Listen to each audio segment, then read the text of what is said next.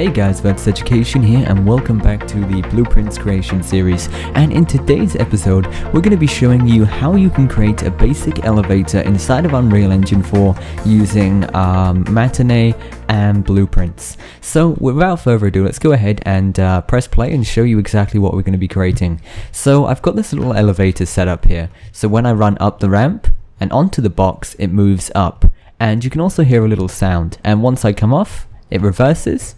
If I jump down and then go back onto it, you can use it over and over and over again. So let's just go ahead and take a quick look at this in a little bit more detail. So over here we've got our basic box, we've got a trigger, and we've also got a matinee actor, which is over here for whatever reason. Just going to move this over so I can get to it a little bit easier. And over in the blueprints section, if I go over to level blueprints, you can see I've got a couple of events, one for begin overlap and one for end overlap. The begin essentially goes into play and just plays the matinee actor, and then once you come out of that trigger, it's just going to reverse it, which is what sends it back down. So I'm just going to go ahead and open up the matinee here and show you what we've got. So if I go ahead and move my camera over here and press play, you can see we've got the elevator going up, and that also moves the trigger box as well, and we've also got it to play a sound. Anyway, so let's just go ahead and delete all of this stuff, and then we can actually begin creating it for ourselves. It's very simple, very quick. So yeah, let's just go ahead and get started. So first things first, you're going to want to create a box or something that you can actually use as an elevator. So for now, I'm just going to create a basic cube. Make sure it's not BSP, just make sure it's a proper basic geometry actor. And then we're going to set it to movable. That's probably the first thing you're going to want to do. That way Matinee actually has control over it. It's going to be set to dynamic and it can be moved inside of Matinee. So now we've done that, let's just go ahead and resize our little box here. I'm going to put that down and I'm going to move it up into where our elevator should be roughly. So once you've done that, it may take you a bit of time depending on where you're trying to place this elevator. Yeah, there we go, all done now. And the next thing we need to do is add the trigger.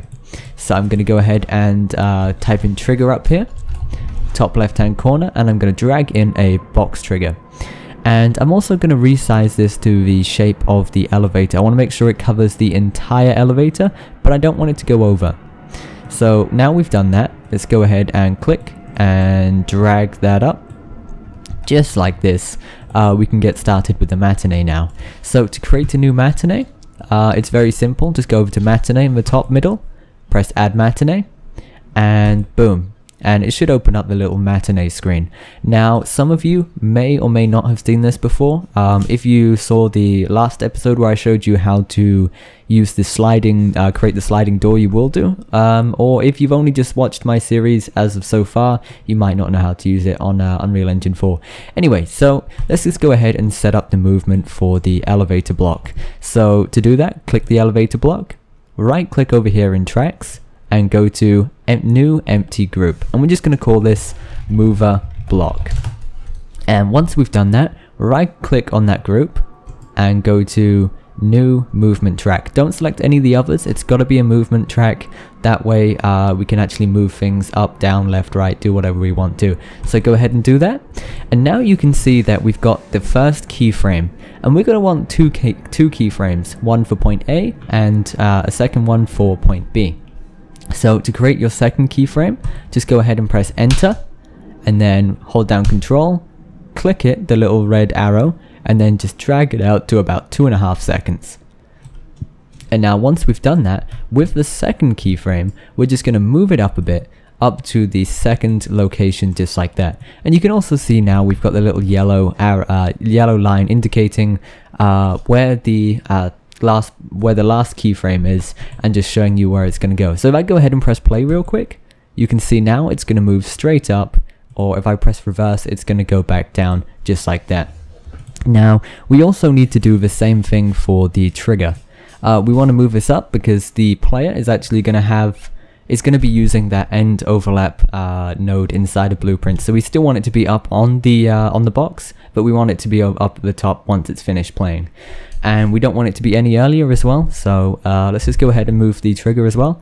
So right click, add new empty group, make sure you're selecting the trigger here, nothing else, and we're just going to call this trigger mover, and we're going to right click on that, add new movement track once again, and we're going to do exactly the same thing. Press enter, control, click, and create our second keyframe, and we're just going to move this up with the elevator block here.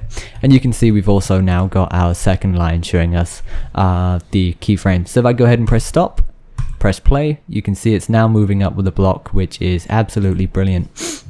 Now, the last thing we're going to do is the sound. So we're going to actually need to find a sound for this. If you go to starter content, audio, I'm just going to use this Steam cue. And I'm just going to chuck it in just like this. And there is also an option for auto activate in here, so just make sure you uncheck that because you don't want it playing all the time. And we're just going to activate it in Matinee when we need it. So open up our Matinee again, just go to Matinee and then Matinee Actor 3 or whichever one it is you're using. Go to add new group once again, and we're just going to call this sound. And this time, instead of a movement track, we're going to be using a sound track. So make sure you've still got your sound cue selected, press add new soundtrack, and we're just going to go ahead and press enter with the Steam cue selected. Now you can see that the cue is looped, so it's just going to keep playing and playing and playing. Instead of messing around with that, I'm just going to turn down the end point of the Matinee. You can do that by playing around with the two red arrows down here. So you've got the first one here, which is a start point, and then the second one, which is the end point. And I'm going to end that at about 2.5 seconds. So now if I press stop and play, you can see it stops the audio at 2.5 seconds, and it also stops it in time with the last key points that I have here. So let's go ahead and close Matinee. Everything should be all fine and dandy inside of there. And we're going to go ahead and open up the level blueprint. So just go to blueprints, open level blueprint, and I'm just going to quickly delete all of this stuff from before, and we're going to create our collision events. So select the trigger, right click, and go to add event, collision, and then begin overlap. So that's going to be for when they first touch it. And the second one, add event, collision, end overlap, just like that. Boom, done. There we go. And the next thing we want to do is select the Matinee actor, so just find that wherever it is. If you can't see it in your level, just go to the world outliner up here, select it, and we're going to get in a play command. So I want to make sure it's cinematic and not the function bit. You won't see that here, but just go ahead and drag one of those in, and boom, and we're going to hook this up. And the next one we're going to do is reverse, so type in reverse, and make sure once again it's a cinematic and not the string.